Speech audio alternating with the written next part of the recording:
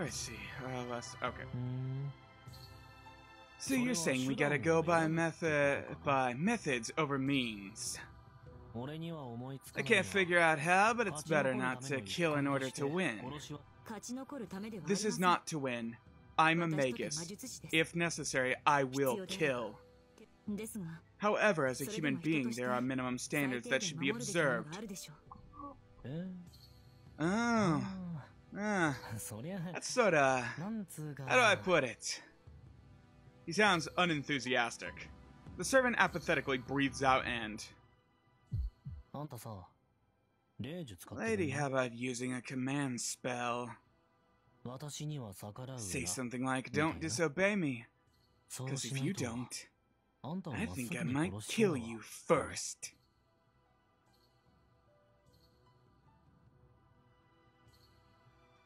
I gulp. He is serious. He doesn't care about what would happen next. The rule of cooperating with a master for his own protection doesn't apply to him.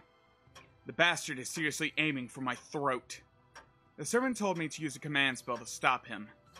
3 absolute rights of order that a master has. Powerful spells given by the Holy Grail. A master's trump card that can only be used 3 times, but ensures that any command is followed. Any with an asterisk next to it. For that reason, I answer him immediately. I refuse. I have never heard of a master being ordered by a dog. Anyone who gets killed by their own dog does not deserve to be called its master. You are my servant. I am the one that tells you how to move and when you march off to die. I forced back his bloodlust with my own. No matter what, if I used a command spell for something as frivolous as this, I had no future in this war. Hooray! That was weird.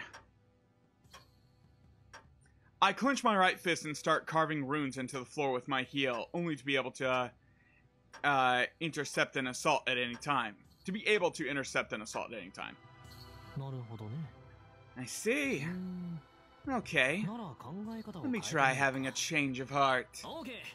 Okay. I'm your servant. Now listen to my owner.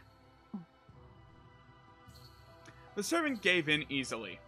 It's, how should I put it, anticlimactic? And my heart was beating in excitement at the feeling that a battle was going to break out, so I could learn how powerful servants were. What now? You still got a problem? No, but... Do you really understand what I said? Yeah, keep the deaths to a minimum, right? That's your policy. I got it. Anything else? You got something else to say? There are many things I want to say in detail, but I have nothing else to say regarding a general plan. The rest I can do by giving orders depending on the situation. Okay then, let's go. I've seriously gotten sick of being here. The servant prods me to go out. I'm still physically unstable, but I am curious about what is going on outside. And anyway, after sleeping for such a long time, I want to move around freely a bit. I understand. I will make more detailed modifications to our strategy depending on what we encounter. I regain myself. For the time being, I'll leave rock behind. Oh, right. There are limits to that sword, and I can't use it fully in my current state. After I locate the other masters, I can think about who to use it on. But I've got to say this, lady. Keeps the deaths to a minimum, huh? I like the sound of that. Yeah, it'd be great if I could do that. The servant repeats cheerfully. If you still have complaints, say them. If you have any opinions about my strategy, let's settle it here. I told you I get the point. I'm not gonna pick a fight with you yet since you're so scary. But look, Master, that's not gonna be possible. All this stuff about killing people or getting bystanders involved is beside the point.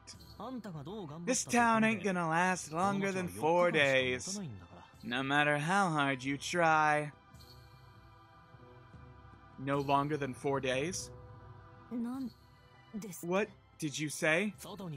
You'll understand when you step outside. What you're getting worked up over stopped mattering a long time ago. The humans living here have been getting wiped out by these mysterious things pouring out daily. Mysterious things? Ridiculous. You're just saying nonsense because my memory is... You'll understand when you step outside. Seeing is believing. The servant stifles his laughter. As I stand bewildered, the black shadow takes my hand and starts walking. Come, let's continue the Holy Grail War. Lizette Fraga McRemitz. To find your wish. This time for sure. Your strategy sucks.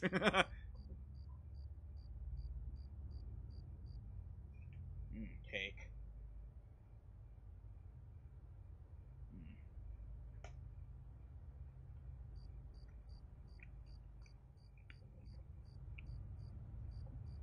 When did I get this ocarina? This house was built on top of a hill. It lies hidden within a forest, separated from any human habitation. No! Look, I've been eating this cake for like the last hour. Bite me. It's good cookie cake. My head aches. I had thought that breathing the outside air would clear myself, more or less, but instead the cold night air only clouds my thoughts further. What's wrong, Master? Still too early for you to get out? The servant pokes fun at me. I shake my head and keep going. My mind is still sluggish. The bright moonlight seems to be the source of my disorientation. Yeah, bright. Let me tell you about that.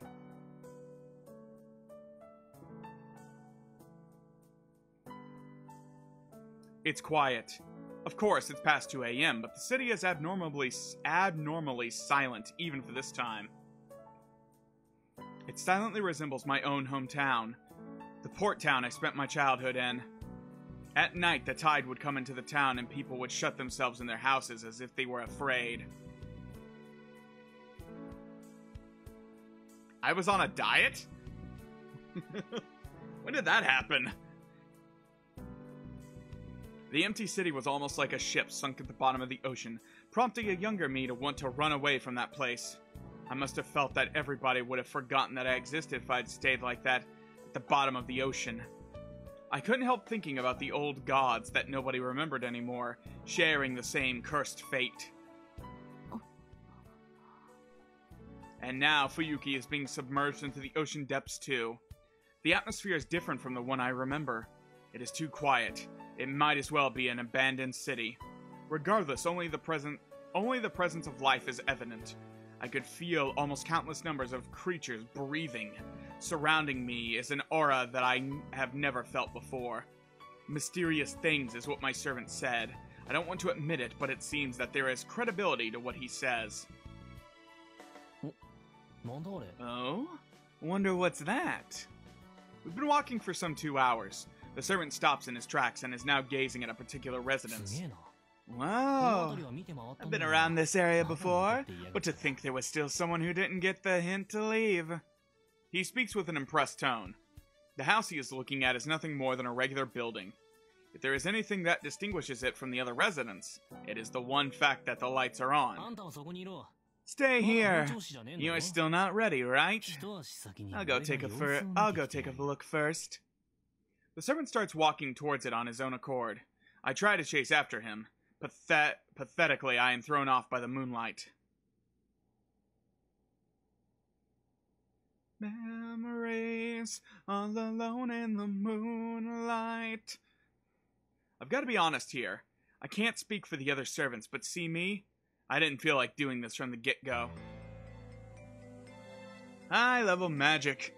The summoning of beings purified into the level of legends and giving a form to them to make them familiars. That's what servants are. Not something so cheap as just borrowing a piece of the power of the heroic spirits, no. It's actually a projection of the guy himself. A resurrection just for the Holy Grail War. A clone with a short lifespan. A guardian of humanity reborn into the modern era. Sounds nice and dandy. Autonomous weapons are pretty convenient, right? Except replicating even what's on the inside is going a little too far, don't you think? A familiar being able to think doesn't do anyone any good, and that goes double for servants. Suppose there's a familiar far more powerful than its master. Now let's say it can think for itself. There's no reason why it won't revolt. I was lucky enough to be summoned by a master that was my type of woman. Personally, I'm satisfied with her, but it looks like I'm gonna be doing some disobeying. Why? Well, why not? I might not have any complaints about the boss, but I've got a hell of a lot to say about society. I feel like shit, like I was left hanging in the morgue. Back when I was alive, the world was still lively. Nowadays, it's old and dying, got a few 100 million years left before it kicks the bucket, and it's too late to do anything about it. Being one of those fellows that knew what she was like back in the old days, it wouldn't be right not to be a little angry about her current predicament and all. Of course, it was pretty obvious that she'd be clean dry one of these days, but damn, that was fast. Now, there's a part of me that's gotta hate my own species for that filthiness. But another part of me wants to pat them on the back at the same time. The power of humanity is incredible. Oh, how morals have come and gone in the blink of an eye. Makes me wonder just how many new generations of humanity have been born and how many have been wiped out. Given how fast they are, it's too bad how they haven't come up with a kind of evolution that's environmentally friendly. I gotta hand it to them, hominids.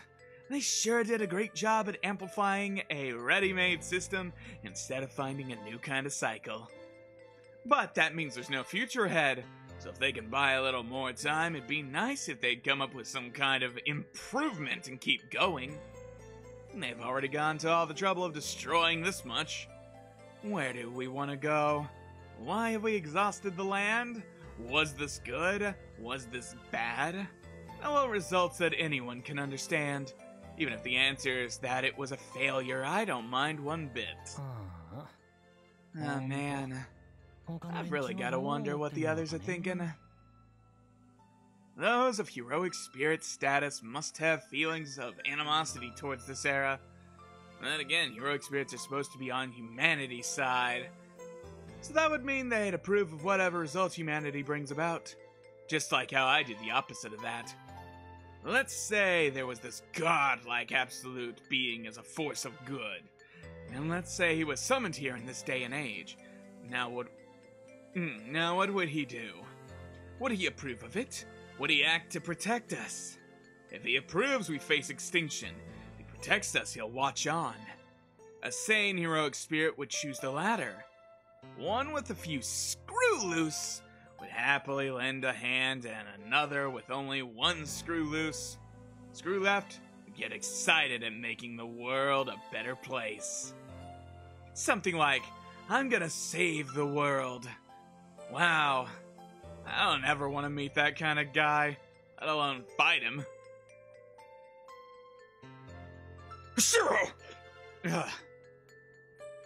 Now, as for me, there's only one thing I can do either way.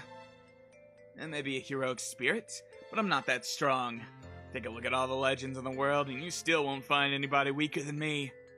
Yay, I'm number one. You're damn lucky, Master. Can't get any lower than this. Easy to make up a battle plan, since all there is to do is to think about how to take on the strong. I don't want to think about it, but there's a good chance that lady's stronger than me in pure fighting ability. Heroic spirit getting his ass kicked by a human. Oh boy, I want to disappear. Yeah, I really can't agree with that lady. Don't cause any deaths. That's what she said. That's the way to go, Milady Magus of the House of Whatever. Can't expect a finer strategy that reeks of sheltered girl on honor roll. Fitting sense of pure humanity for a master. But hey, I can't do that. All I can do is kill. Honestly, a bloodless victory is a pain in the ass. I'm already the weakest. I'm not gonna be winning if I'm a goody two-shoes. This thing does have war in the name, so we ought to be relying on the slaughter techniques that man had so painstakingly developed. Servants are one thing, but masters are humans. It'd be way easier to take them out with mines and explosions like the last time. Well, times have changed. Last time things were a lot more chaotic, weren't they? Life was cheaper back then, but now... This time, things are different. The Mages Association is watching oh so painstakingly close. Plus, the system of public safety that modern man has created is not too shabby. If I run wild, the other masters will figure out where Bazette is. Now I don't mind finishing off a horde of people nice and fast, but consecutive fighting on consecutive nights is going to exhaust me, so I want to avoid that. On that point, the part of Bazette's strategy about not going overboard is fine with me. So I'll try my best to follow the Master's plan like a good servant would. Well then,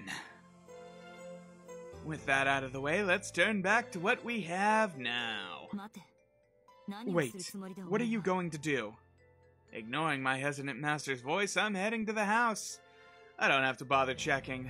The fact that the lights are on means there are live humans inside. Unfortunately, I don't have any human or heat-detecting abilities. My servant skills can be summed up as... nothing. But that's okay. That's what's inside here is... human. I dematerialize myself and pass through the front door. I manifest my weapon and go towards the people in the living room. Let's finish this fast and cruel like always. Now, for all I know, there could be some accident like the strongest ultra-humanoid in all of human history is inside and has powers that surpass a heroic spirit. No problem whatsoever. I may be the weakest, but I can defeat the most powerful human being. Why? Because it's not something to brag about, but when it comes down to dealing with humans, I'm the strongest. Blood splashes up in the air. The inhabitants are dead. One middle-aged man, 2 boys, 1 granny, 1 old man holding a blood-stained knife. Oh, he's still alive. What the hell? What a letdown. By the time I broke in, it was already over. His breath is ragged and heavy. The mad culprit who massacred those 4. He doesn't pay any attention to me. Probably because he wants to take out the last geezer. The geezer backed himself up to the wall and is desperately shaking his head. The murder scene and method are pretty grisly to look at. The bodies are ravaged beyond recognition. Blood, flesh, and entrails are splendidly scattered about. The choking stench of life, a living space splattered here and there. The end roll for the Brady Bunch. Damn clean for a murder scene. Not one little flaw. After all, it was murder for murder's sake. No robbing, no raping, no hungering. Not one bit of that here. Somebody help! I'll save him since he asked. Since it was a surprise blow from behind, the murderer is killed easily. After that, I back to my regular job.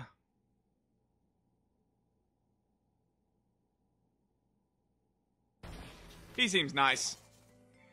By the time I ran into that house, it was all over. How could you? There are 5 corpses in the living room. I'm able to tell by what appears to be 5 heads severed from the nose. It is a slaughter scene so grotesque that I could not have determined how many there are through any other means. Sorry about settling things before you got here, the servant says while standing idly in a pool of fresh blood. In the servant's clenched hand is a wrapped dagger, a form that seems to be a mix of the fangs and claws of a beast. It is meant to be gripped. Is it meant to be gripped backhanded? I've never seen a weapon that looks so difficult to use. So that weapon is his noble phantasm, his symbol as a heroic spirit? Now don't look at me like that. How about it? Want me to give you the details? There is no need. That weapon and the wounds of those bodies match well enough. The Shadow laughs in agreement. There is no need to investigate any further. This situation told me that the cause of this tragedy was the servant. I have one question. Why did you kill them? Why ask why? I did it for you. I was just looking for the jackpot.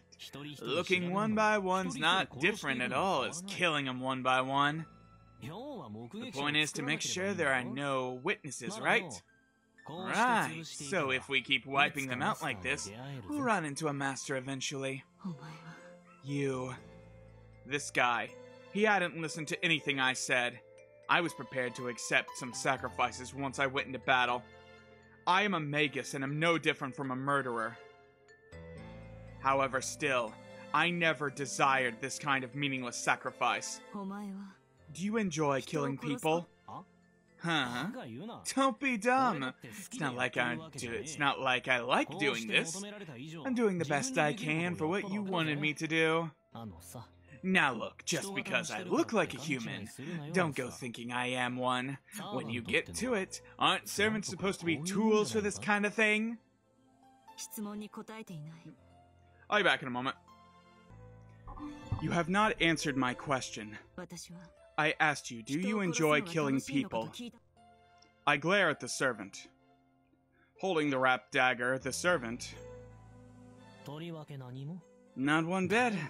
First off, if I kill them, I miss out on a lot of fun I could be having with them. He directed a repugnant laugh as if he wanted me to share in his amusement. You bastard. How dare you call yourself a heroic spirit? I can't restrain myself. It's strange. I've seen people like him countless times, yet without any reason I feel disgust at this man's way of life. It somehow feels as if this man alone must not be forgiven.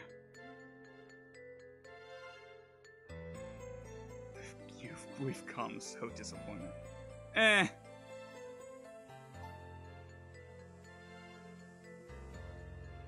no, I had to take groceries out of the car. That's why I was gone. I could say the same for you, lady.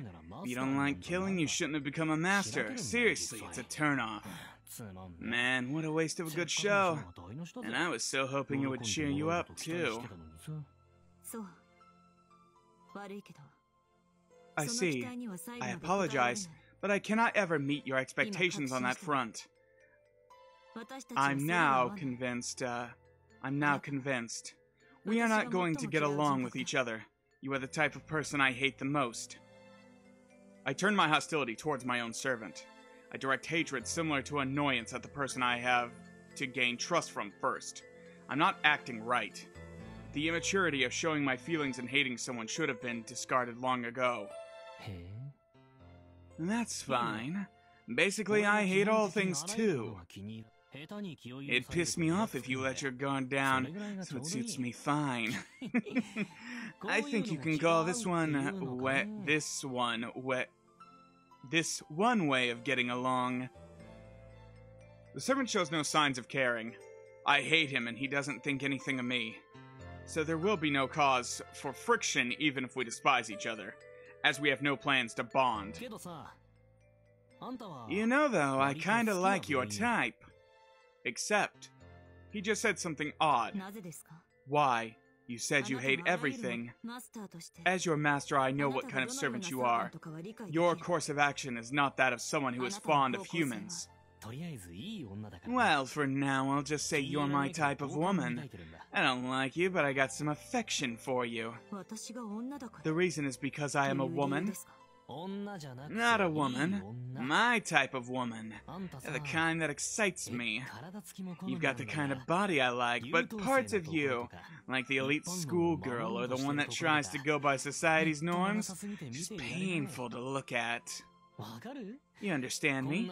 This here was just me carrying out my one function like it's my job.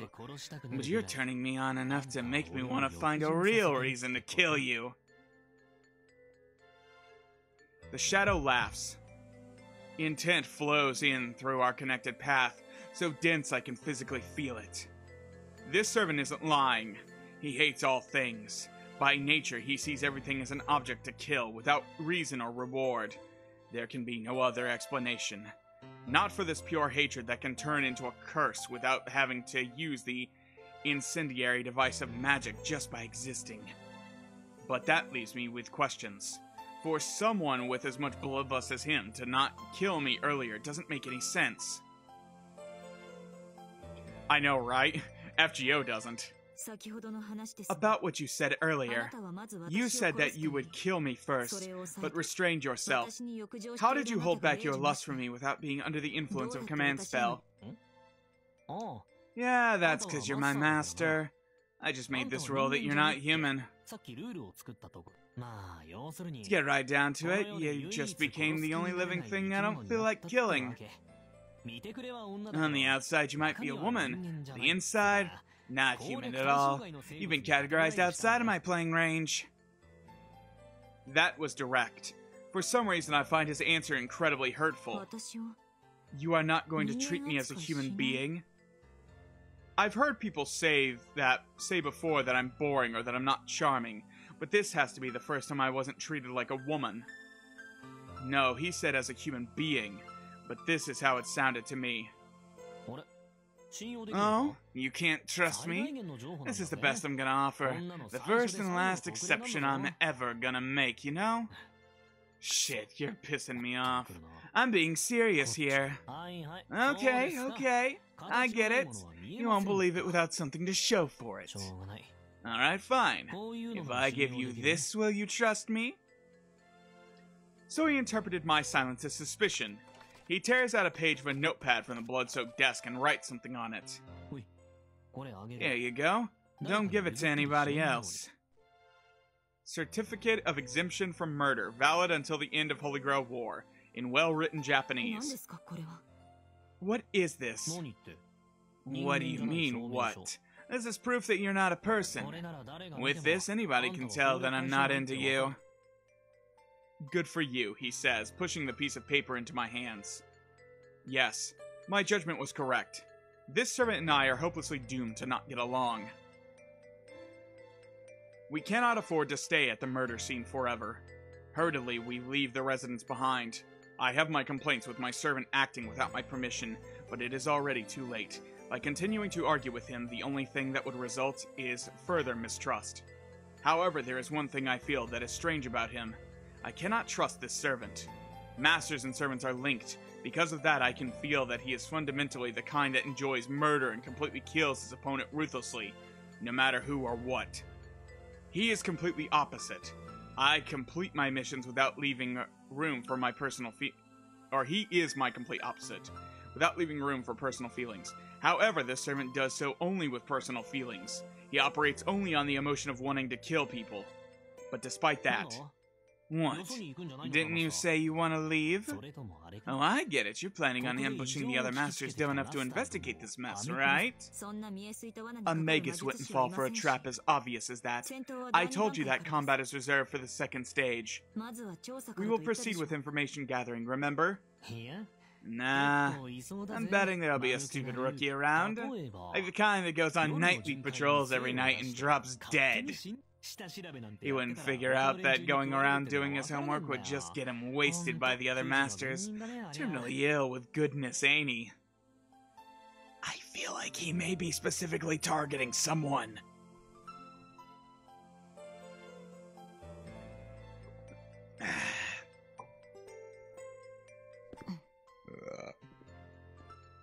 I ignore my servant's chatter and walk ahead. And yet... despite all of his negative points, I don't feel this servant is unpleasant. He is the kind of human being that I despise the most. I cannot tolerate him on any level. So why is it that I cannot completely hate him? I close my eyes and focus on our link.